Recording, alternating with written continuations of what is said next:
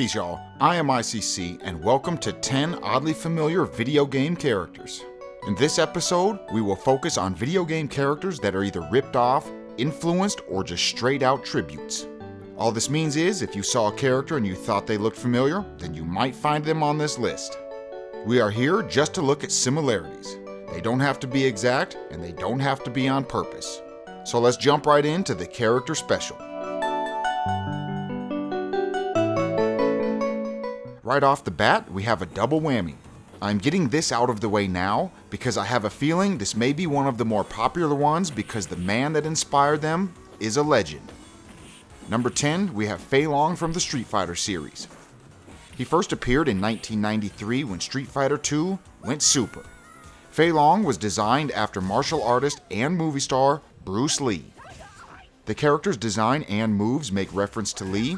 I would have put him higher on the list, but it's not very original to model your fighter off the most badass fighter of all time. And this brings me to the second part of this double whammy. Number 9 is Martial Law from the Tekken series. I am picking Martial Law over Forest Law because Martial appears earlier in the series, and Forest is just the son of Martial anyways. Both of the characters are pretty much paying homage to Bruce Lee. The appearance, the fighting styles, and even some of the voices in-game. This, without a doubt, is a tribute to the legend that is Bruce Lee.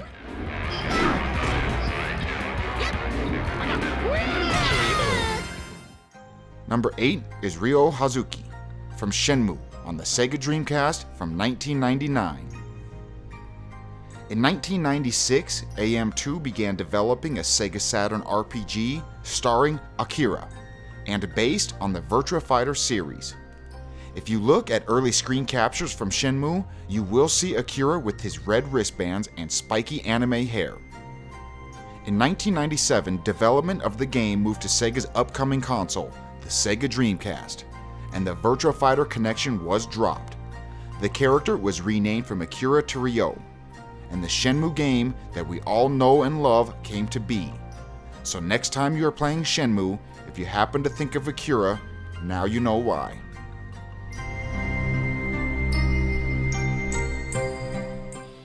Lucky number 7 is Susumu Hori from the Mr. Driller series. Mr. Driller is an extremely fun game and underrated in my opinion. The objective of the game is to dig as deep as possible without being crushed or running out of air and reaching the goal. The levels are randomly generated, and the blocks can merge with other similar colors. They will disappear after 4 or more blocks merge together. This game was originally intended to be Dig Dug 3, so if you take the character Susumu and compare him to the star of Dig Dug, Taizo Hori, you can see they are similar. With a little more research, you will find the star of Mr. Driller, Susumu Hori, is the son of the legendary driller, star of Dig Dug, Taizo Hori.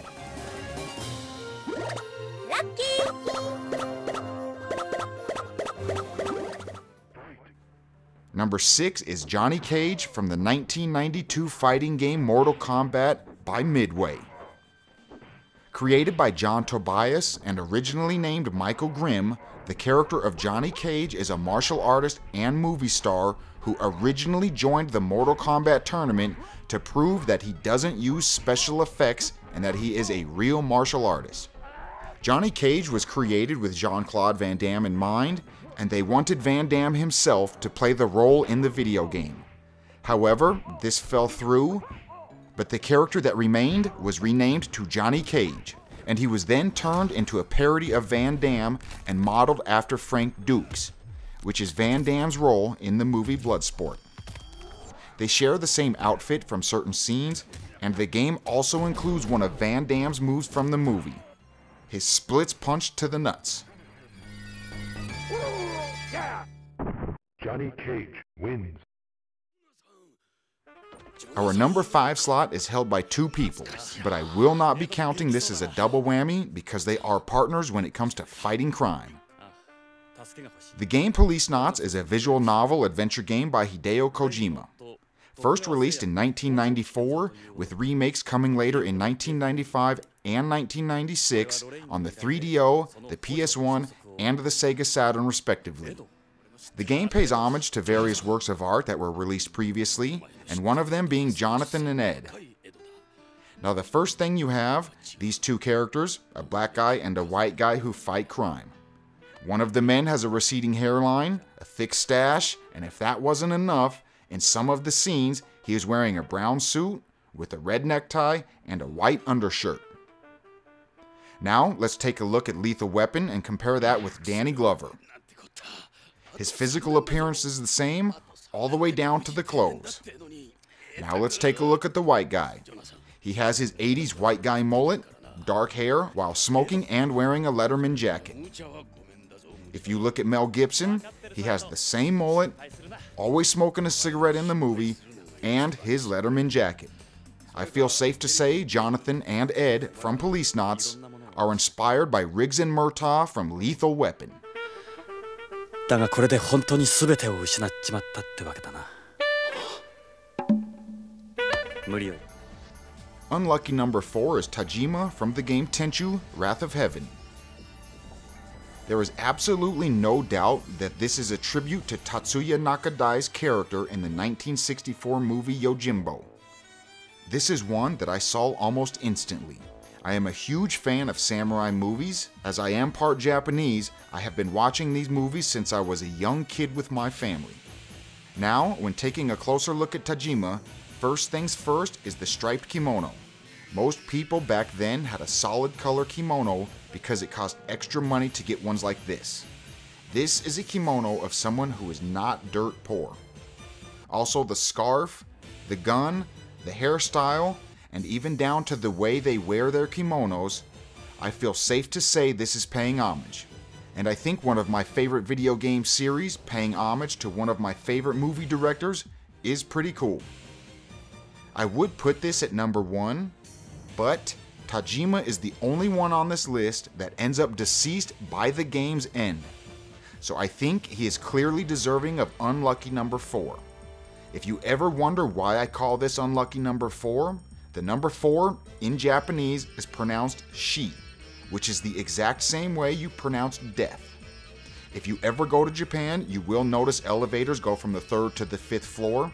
Nobody wants to live or work on the death floor. So with that in mind, number 4 is fitting for Tajima.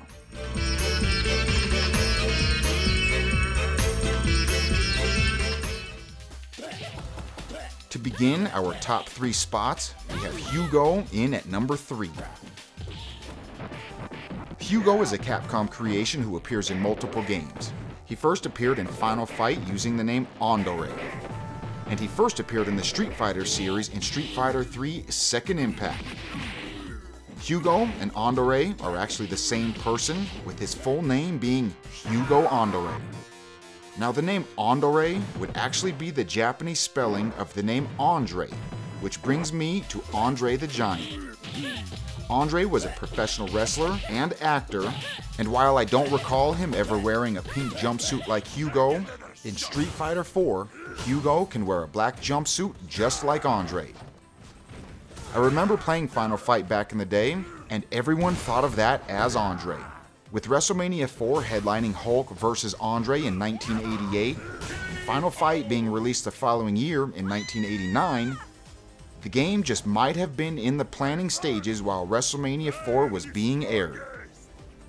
Andre stood an impressive 7 foot 4 inches or 224 centimeters, making him bigger than pretty much everyone he ever met. A lot like Hugo.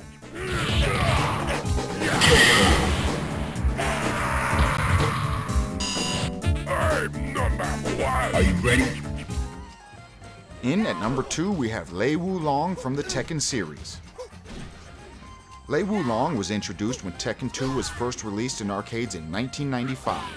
I remember playing it in the arcade, and the first character I selected was Lei Wulong. The reason I picked him was clear. He resembled Jackie Chan.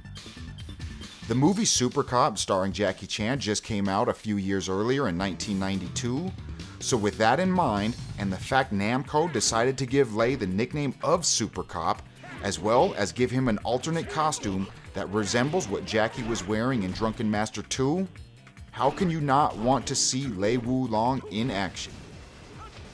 Lei also has the ability to switch his kung fu styles, and one of the styles is drunken fist boxing, a style in which Jackie is known for. Now you take all of that and also throw in Lei's hairstyle compared to young Jackie, they look similar. Lei Wulong's name is in Mandarin, despite him being from Hong Kong, where they speak Cantonese. And Jackie, if you didn't guess, was born in Hong Kong as well.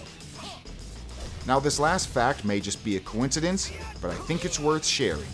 Lei Wulong's voice actor since the release of Tekken 4 is Hiroya Ishimaru, the official Japanese dubbed voice for Jackie Chan.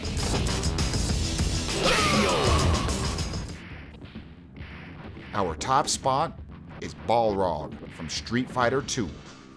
Now the first thing I must mention is the fact his name is M. Bison in Japanese versions, with the N standing for Maiku. Now taking a second look at who we know now as Mike Bison, how can you not see and hear that's Mike Tyson? Well, Capcom knew this was too similar, and this is the reason why in the States, the names of Vega, Balrog, and M. Bison have been swapped. In Street Fighter Alpha 3, Balrog even tells some of his defeated opponents that he's going to bite their ear off. And the reason why I'm putting this in the top spot, are you going to tell Mike Tyson he's number 2 at anything? But all joking aside, when Tyson was in his prime, he was the most feared man on the planet. Known for his first round knockouts of opponents, he is one of my favorite boxers. If you are a fan of organized fighting in any form, check out some prime Mike Tyson.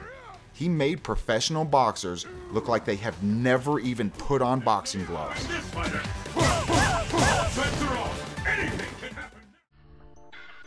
So that's all we have for this episode. These are just 10 of the oddly familiar characters that I have found. I already have a second episode planned, but if you guys or gals know any oddly familiar characters, feel free to comment. I am ICC. Thanks for watching. Peace.